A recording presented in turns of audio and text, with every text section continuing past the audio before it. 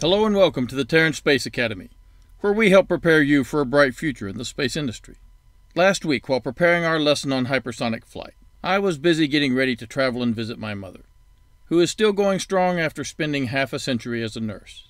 Mothers have a unique place in our life, and Mother's Day is an important time. So I was rushing when I looked at the normal shock tables and calculated the temperature at Mach 5. As soon as I did, I was surprised by the value I got. T1 is the upstream temperature, before compression in the shock wave. T2 is the downstream temperature that an aircraft experiences flying just behind the shock wave. Now don't confuse the shock wave with the sound barrier. You can outrun the sound and have it chase you along, but you never outrun the shock wave in front of the ship. The shock wave itself can be at unbelievable temperatures, over 20,000 Kelvin, but the boundary layer protects the ship from this extreme heat, blocking both convection and conduction. What makes it through the boundary layer is the infrared light that shines like a heat lamp onto the hull of the ship, producing the temperature felt on the surface. Here I was clearly given the temperature in Kelvin, but to help everyone relate to that temperature, I converted it into both Celsius and Fahrenheit. I ignored the Fahrenheit, though it has more intuitive meaning to most Americans, and looked at the conversion factor here, which should be multiplied by T1 to get T2. And I multiplied 20 Celsius by 5.8 and got 116 Celsius. I remember feeling an immediate qualm. This seemed awfully low, but I ignored that feeling because I was in a hurry. That's where peer review comes in. Thousands of you review these lessons every week, and sometimes you find where I got a math problem wrong. And the Medal of Truth goes to Murray Pearson, who found this mistake and pointed it out to me. Your best friends are always the ones who tell you kindly when you've messed up. I joke that these occasional errors are put here on purpose, to keep you all on your toes, but you know the truth. I made a mistake. While I love mathematics and working complex equations, I am a big picture guy. I fall more onto the creative side of science. There is evidence to support the theory that the non-dominant cerebral hemisphere is dedicated more toward creativity, pattern recognition, and fast assessments.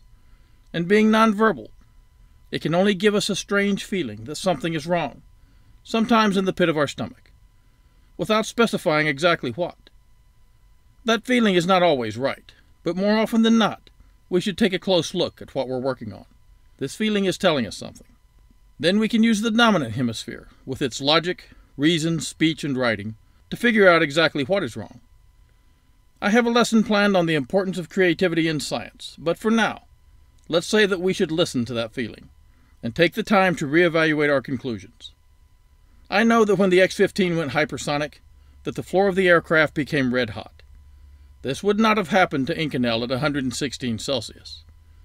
It should have been obvious, and if I had rechecked my calculations, I would have realized that by using Celsius, I was not using an absolute scale of temperature, as you must in these equations. What if the temperature had been 0 Celsius? Would we then calculate that T2 was also 0? That's ridiculous. And that's why the table is given in Kelvin. Kelvin is an absolute scale of temperature, meaning it starts at absolute 0. I try to think in metric and usually do okay, but conversions throw my brain off track. The Rankine scale is another absolute scale of thermodynamic temperature, named for the physicist Makoron Rankine. It starts at absolute 0 also, but increases by the same measure as the Fahrenheit scale. Some industries in America still use Rankine, just as the United States still uses pounds, horsepower, and feet per second in industry. But scientists should always select the scale most likely to reduce error. Metric is used around the world, while imperial is only used by a few countries. The metric scale for temperature is Celsius, but scientists should always use Kelvin. By just adding 273.15 degrees, we can come up with the Kelvin value. Because only a true measure of a material's heat energy will give you the correct answer. If we finally meet alien scientists out in the universe, we will almost certainly not use the same temperature scale, but it is certain that we will all start at the same absolute 0. If I had used Kelvin, I would have multiplied 283 Kelvin by 5.8 and gotten 1,641 Kelvin. This would be about 1,368 Celsius, or almost 2,500 degrees Fahrenheit. That makes a lot more sense. This was the temperature reflected back on the X-15, and what will be felt by the Halcyon when it takes to the skies. As we discussed, the X-15 used a heat sink, active cooling with ammonia fuel, to reduce the heat load on the skin of the ship. Halcyon will probably use its methane fuel in a similar manner, sending the absorbed heat through the engine. Our calculations at Mach 10 to 12 used this scale, which gave us T2 in Kelvin, so our estimates for the Kinjal hypersonic missile were correct. The Kinjal does not use active cooling because it is not reusable and does not have to survive long. Think of temperature as the scale we use to quantify heat energy. Heat is the kinetic motion of subatomic particles, as we've discussed before. At absolute zero, all atomic motion would cease, and we would know exactly where every particle was.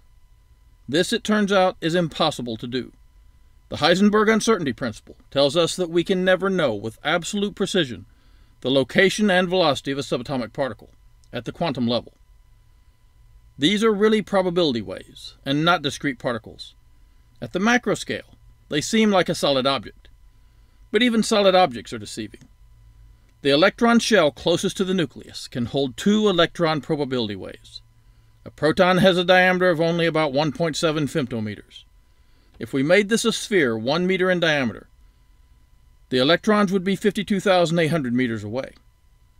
When 2 atoms come near each other, like in a gas, these electron shells approach each other, and both having a negative charge repel each other by exchanging photons. This exchange of photons is all we ever actually feel. Now to study heat. We can think of these electron shells as steel balls, bouncing off each other with perfect elasticity. The speed at which they are bouncing around is a form of kinetic energy. The mass of the atom and the speed they are moving determine how much heat energy, also called thermal energy, is contained in a substance. That substance can be a solid, liquid, gas, Bose-Einstein condensate, or plasma. In a solid, all the atoms are fixed in place. This is an ordered arrangement. As they vibrate in place, their movement gives them momentum. Heavier atoms will have more momentum, and therefore will hold more heat energy, despite being at the same temperature. A block of iron at 283 Kelvin has a lot more energy than a block of the much lighter metal aluminum. Other factors like atomic and molecular bonds and rotations and quantum effects matter also. The amount of heat that must be added to an object to raise its temperature is measured by heat capacity. Change in heat, delta Q, over change in time, delta T. Heat capacity, also called thermal capacity, is the amount of heat that must be supplied to an object to produce a unit change in its temperature. Joules per Kelvin. If we divide this measure by mass, we get specific heat capacity, denoted with a small c. Now let's look at entropy. Entropy is a measure of disorder or randomness in a closed system. In a closed thermodynamic system, it is also a quantitative measure of the amount of thermal energy not available to do work. Let's take a close look at this. Vibrating in place is how solids contain heat energy. Thermal energy can be added until the particles vibrate so much that they start to move out of place, but still keep sticking together, thus becoming a liquid. We call this melting. Energy must be absorbed to break the bonds that held the particles as a solid. That means when you add heat to a solid, the temperature goes up and then plateaus. The plateau is where the energy is going into breaking the bonds. Once the solid has become a liquid, the temperature starts to rise again. If heated enough to where the kinetic energy of the liquid becomes higher than the kinetic energy of the atmosphere, the liquid now becomes a gas. This phase shift is called vaporization, and here you can see its plateau. This is the specific heat of vaporization.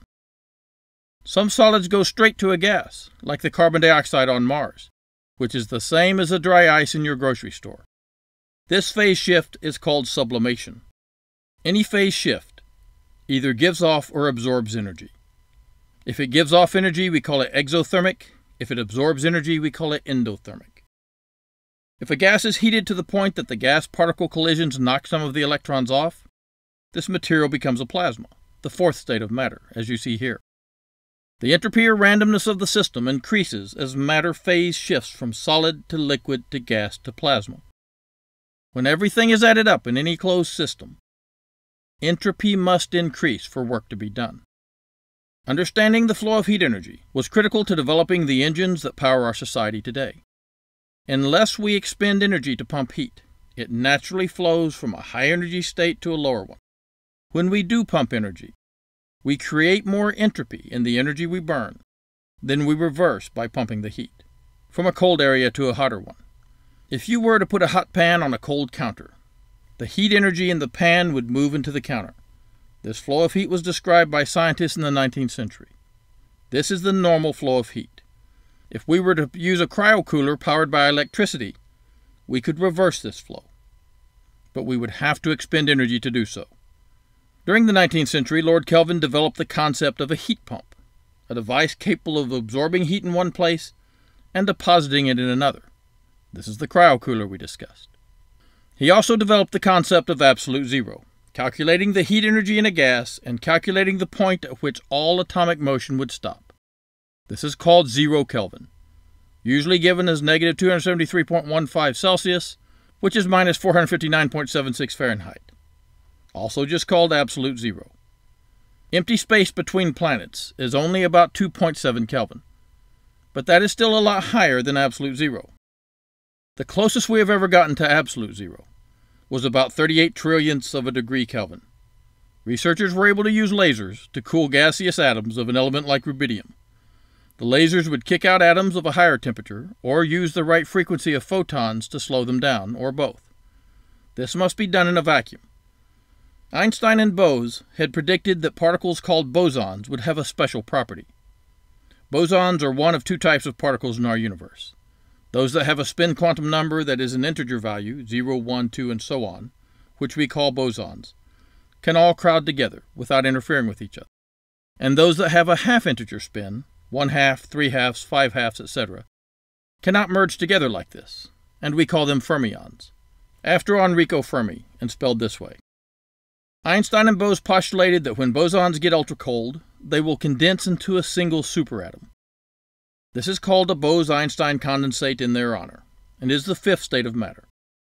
This is also an important hallmark of science. When we postulate a theory, we make predictions. When these predictions come true, we have strong support for our theory. Now we understand the concepts of temperature, heat, and entropy, and we need to discuss enthalpy. Enthalpy is the sum of a thermodynamic system's internal energy and the product of its pressure and volume. H equals U plus P times V. In this equation, H represents the total enthalpy of all subsystems. U is the internal energy. This is the sum of all kinetic, potential, chemical, electrical, nuclear, and other energy associated with a system. P is the pressure and V is the volume. Enthalpy can be described as specific enthalpy, denoted with a lowercase h, as the total enthalpy divided by mass, lowercase h equals uppercase H divided by m, or molar enthalpy. We divide by number of moles and get uppercase H, m equals uppercase H divided by n. Why do we go through all of this? Because we need to understand these systems, to at least a basic degree, to understand modern rocket engines. Let's look at something that seems simple. We have a tank of fuel and a tank of oxidizer. We have pressurized these tanks with very high pressure helium, and there is no pump. We use helium because it is a very small atom that does not easily bond with itself or other elements. That makes it the perfect pressurizing agent. So this is a pressure-fed rocket engine. Each of these tanks are at a certain temperature. We'll call this T-fuel and T-ox for fuel and oxidizer. If the fuel is liquid hydrogen, it will be at or below 20 Kelvin. For liquid oxygen, it would be about 70 Kelvin. That means we would need quite a bit of insulation between these tanks. If the fuel were methane, we could cool it to 70 Kelvin also, and use a metal common dome. If it were kerosene, we would need to still have insulation to keep the cold of the liquid oxygen from making the kerosene too thick to flow properly. We could use hypergolic fuels, like the UDMH and NTO used in the Draco RCS thrusters, and in the Super Draco abort escape engines. These can be at room temperature. The outside air is at ambient temperature since we are on Earth, and we'll call this T0. We have a pipe running to these valves that open and allow the fuel and oxidizer to run into the combustion chamber. Liquids don't mix well and can't combust. So how do we turn these liquids into a gas in this engine? One way is to pump them through something called a pintle. This is a pintle. When the liquid goes through these small tubes, the volume is reduced. To compensate, the pressure increases. When the high-pressure liquid is expelled through these holes, we now have a liquid going from high pressure to low pressure, and this causes the liquid to partially vaporize. When a gas is compressed to a liquid, it gives off heat. When a liquid is vaporized to a gas, it absorbs heat. But where does the heat energy for this phase transition come from? It turns out that the temperature of the tank drops, as does the temperature of the vaporized gas. This has to be accounted for in your calculations, and that is where the heat comes from.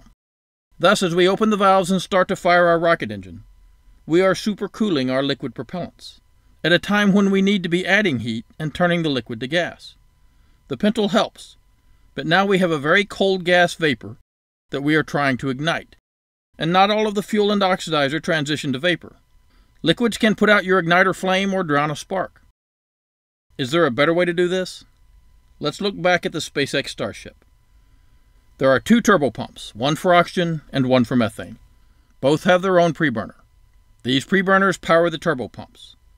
Most other rocket engines use either a fuel-rich preburner, like the Space Shuttle main engine, or an oxygen-rich preburner, like the Blue Origin BE-4. Having 2 turbopumps allows each of them to work half as hard as just having one. This allows them to run cooler and last longer. And most fuels like liquid hydrogen, methane, ammonia, and even RP-1 can be used to absorb excess heat. We have to be careful with RP-1 because it will start to polymerize pretty easily, and methane and ammonia can also if they're heated too much. But for hydrogen, this is not a problem. These cold liquids can be used to cool the combustion chamber and nozzle, where they are flashed into vapor. Some of the heated fuel can be sent back to pressurize the fuel tank also. This hot gas offsets the cooling effects of the phase shift from liquid to gas. We can't, however, pump hot fuel into the oxygen tank, or things would not go well. In the Starship, we see that liquid oxygen is used to cool this part of the oxygen-rich turbopump. That flashes the liquid into a gas, and we can use that very hot oxygen gas to pressurize and heat the oxygen tank. Now the hot methane gas and hot oxygen gas can combine in the combustion chamber at very high pressures without combustion instabilities. Solutions like these show the genius of the SpaceX engineers, and why the full-flow stage combustion Raptor engine is unmatched anywhere on Earth. But it is not impossible to compete with this engine. Pangeo Aerospike is helping the Europeans develop a 3 meganewton Aerospike engine. That's 3,000 kilonewtons. That's right. This will be an efficient closed-cycle rocket engine, more powerful and potentially more efficient than the Raptor. We'll bring you more as details come out. And remember, keep that feedback coming, and we appreciate you. Thanks for listening. Please don't forget to like and subscribe and support us on Patreon if you can, and stay safe. At Astra Pro Terra.